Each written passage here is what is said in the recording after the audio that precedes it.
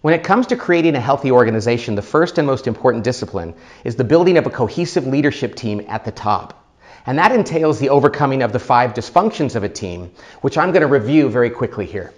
The first dysfunction of a team is the absence of trust. Trust is critical on a team. It's the foundation of teamwork.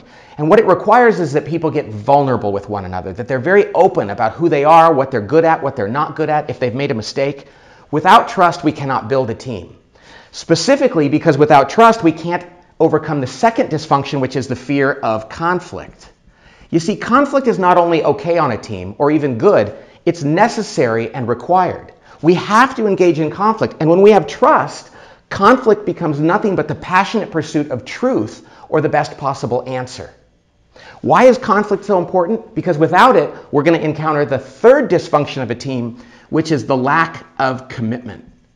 Teams that don't engage in open, honest conflict don't really commit to the decisions they make. They're passive about it.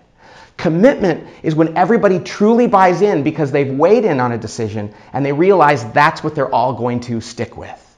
Now, why is commitment so important? Because without it, we're going to encounter the fourth and most common dysfunction of a team, which is the inability of people to hold each other accountable. Accountability is so important on a team. When people have committed, they're going to have more courage to actually confront one another about shortcomings in their behavior and their performance. And why is that accountability so important? Because if people aren't holding each other accountable, they're going to encounter the next and final dysfunction, which is the inattention to results.